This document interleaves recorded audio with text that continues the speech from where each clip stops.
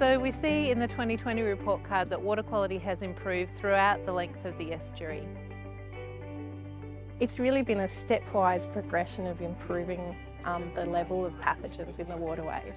Those changes have been through things like putting in the detention basin that's in Margaret Street, through changes to the sewage treatment plants where there's been better processing of the effluent that comes out of the sewage pipes. When Fatty was diverted to Tea Tree Bend, that also had major changes. We're finding now about 90 to 95% of the dairy farms within the catchment area have undertaken significant work to fence out waterways to stop stock accessing the waterways. At Tea Tree Bend, we've decreased our nitrogen load by up to 50%.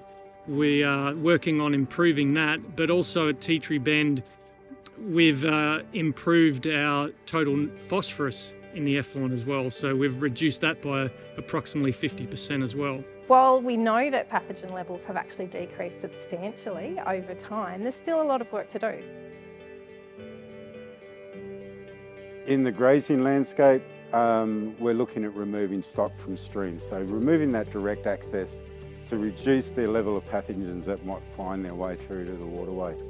In the dairy, it's very similar, but we add to that some effluent management system upgrades and management practices to try and improve the efficiency those systems are working at.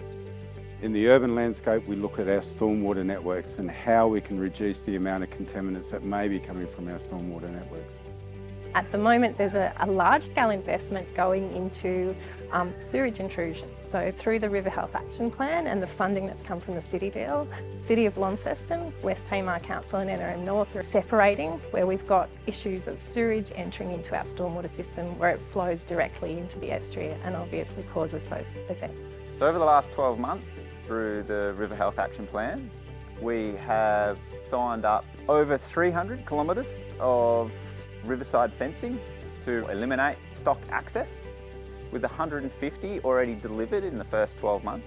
The long-term plan is 720 odd kilometres of fencing. The types of projects that are included are upgrades to pump stations, building and improving storages in the network, because if you can store the water during a rain event, then once the rain goes down we can pump that through to the treatment plant afterwards. And bigger pipes so that we can actually convey more water to the treatment plant, and a little bit of money for an upgrade at the treatment plant to help with nutrient removal.